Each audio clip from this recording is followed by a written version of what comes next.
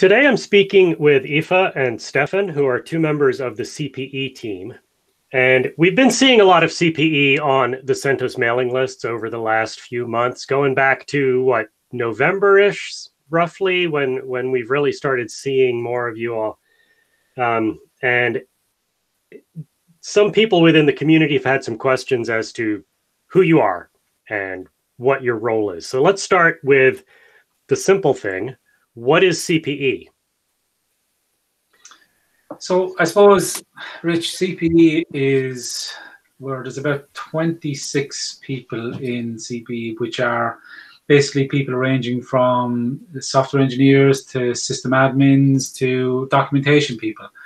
And we have people all around the globe. So we have people in EMEA, North America, LATAM, APAC, and pretty much all working together to help build services and keep the infrastructure alive for CentOS and Fedora. So I think that's pretty much what we are in a nutshell from a 1,000 feet kind of viewpoint. Anything else to add, Aoife? Yeah, so we also, you forgot to mention as well, they're a bit of a team for hire. So we also take brand new initiatives into our remit and we look at them for our quarterly planning. And outside of our lights on work that keeps the infrastructures maintained and services operational, we do to try and bring to the communities new features, new requests that they may like to see within their infrastructures. So we do that too. We're a jack of all trades. Looking forward to the coming months, there was an email from CPE that talked about what the priorities are for Q4. Can you give us a high-level overview of what these three things are? So the three things were CentOS stream work, Noggin, and Releng infra work. Can you tell us what those mean roughly? Yeah, sure. So since January last year, CPE are going through a bit of an agile transformation, and part of that we take on quarterly planning. In the last quarterly planning session, we were looking at work that we were going to be doing in Q4 of this year. So that's October, November, and December. The ones that were highlighted as priority items were the Noggin project, which sees the replacement of the current Fedora authentication system. It's also important for CentOS because the board ruled this year that it would be beneficial for both communities and our team who service both communities to bring the CentOS accounts under that fold as well, so that the guys who are on one team are not maintaining two solutions for the same authentication piece. So that is going to be underway this quarter. We are hoping to deliver it in early January of next year. We were hoping to deliver it around the November timeframe, but because it's a big one, there's a lot of work involved. We want to make sure that it's reliable and it's going to stand to the test of time, and also going to be able to be updated far more easily the next time around. We've decided to focus a lot more on some developmental work, but we have Fabian Rotten, people will know him from around the CentOS community, now heavily engaged with that, and he's very hands-on with making sure that the CentOS pieces are well looked after within that. We also have Shock CentOS Stream. It is the next minor, it's hoping to be the next minor RHEL release, and it is built from a CentOS infrastructure perspective. It is really cool. It's headed up by Brian Stinson, another celebrity, I would imagine, he's my hero, around the CentOS community. And the guys have been doing excellent work. This quarter, we're going to try and get the build system operational itself, and we are hopefully going to pad out the infrastructure even more to make it more standalone. They've already had a CentOS Stream release package that was sent out that you can convert easily your CentOS Linux machine to CentOS Stream. I did it successfully. The video looks like there was a lot of work in it, but the hardest part was me trying to share my screen. The actual package itself is ridiculously easy to use, and they completed that in Q3, so we're just building on that success for Q4. You also mentioned the Releng and Infra teams. So that team itself was the sustaining team. It was the lights on responsive division of the wider CPE team that was replying to issues and bugs and anything that went down, anything that you came across that you wanted to highlight. There was somebody from that team responding to it. They're still there. It is a continuous thing, and they will always be part of CPE. We would hope to then just have other smaller subsections of our team work on specific projects. So there are three main ones for Q4. We're also going to be looking at OSBS for Arch64, but that is building off of the project that we had already been working on in May. That was in Fedora staging, then Fedora staging moved, then it wasn't in it anymore, so now we're rebuilding it in the new Fedora. So we're hoping to benefit that for Fedora IoT next year. And hopefully CentOS will find some benefit of having OSBS built in that architecture as well. How were these projects selected? How are these priorities determined? What we have is, in CPE, we have a kind of a whole kind of a quarterly planning process that we go through. So it kind of starts way back, probably around initiatives or ideas that come in various ways. So I think they come in via some of the stakeholders. So obviously the community is a stakeholder as well. So people might come in terms of providing input into the CentOS board, for example, reaching out to people in CentOS itself. They may come in via IRC or project kind of initiative templates or whatever way it might be. So the idea is to try to gather all those kind of initiative ideas, bring them forward, then kind of pad them out in terms of understanding what kind of initiatives they are, what kind of resourcing it would take to complete them.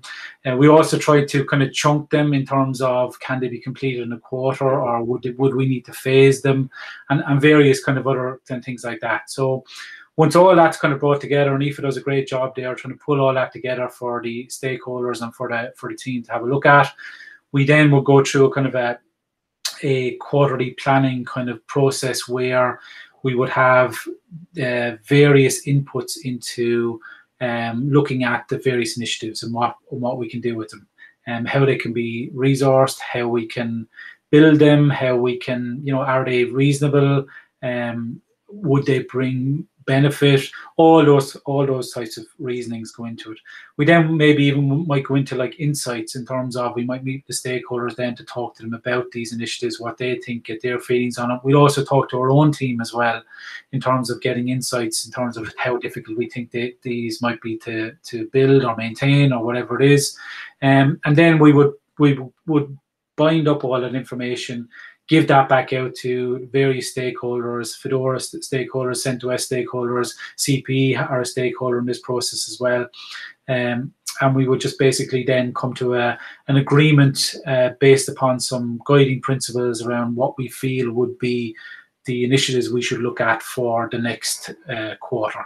And anything, I suppose, that doesn't get onto the initiatives for this quarter, we always have a backlog of items as well that we're always looking at as well. And just because it doesn't get onto one quarter's initiative, it may stack up for the next quarter then as well. But look, I think it's a pretty fair process in terms of the different stakeholders that we have relationships with all get a pretty even vote in what we should be doing, and we go from there then. So if people within the community have suggestions, requests, they should bring them to IRC, to the mailing lists, to me personally, and I'll be filtering those into CPE, and we're hoping to increase the community's voice in this going forward and increase transparency around this. No, I think as well, look, we're open to having any of the community reach out to us as well with some other ways that they feel that they could get these initiatives ideas to us as well. So these are the kind of touch points we have at the moment, but there may be other ways as well. So, totally open to anyone coming up with any suggestions or ideas about a better process or a better way to reach out to us with those ideas. Because like Aoife said as well, we are kind of on a kind of the team itself is on a kind of an agile transformation journey as well. So we're learning and we're trying to feed back in, how we're doing it after every quarter as well. And that's a really important part of our process too. So definitely would welcome any type of feedback or any type of ideas in terms of how people can reach us in better ways. Can you give us a few examples of some of the things that didn't make the cut that are maybe on the list for Q1, Q2? So we had a spec in for image builder and composers that would look at the composer build system and have a builder dedicated for just images at the compose level. I reckon that will go across both infrastructures, be usable for Fedora and CentOS. The only reason, well, but the main reason it didn't make the cut for Q4 is that it's a fairly sizable project. We reckon that it would take nearly 16 weeks. It's 4 months. Given that Q4 covers Christmas and Thanksgiving and some major holidays, New Year's, didn't think it was very fair or practical to ask the team to look at a 4-month initiative over 2.5 months. So that's going to certainly make its way into Q1, Q2 of next year for sure. We also are trying to retire FedMessage for any of the CentOS community folk who are also in the Fedora community pool. FedMessage is the messenger service that the Fedora infrastructure uses. It's crap. So, well, it's not. It needs to be redone. There's been an effort there for a while. They have Fedora messaging, a Fedora messaging replacement. So we're looking to progress the FMN replacement project early next year. We're already progressing Fedora messaging schemas on a part-time basis, which sees us replacing a lot of the FedMessage stuff with new schemas to allow for the Fedora messaging service. Stream is also looking at that to possibly include some way to have that service in there as well for their user notifications. So they would be two of the main ones coming up, I would say, for 2021.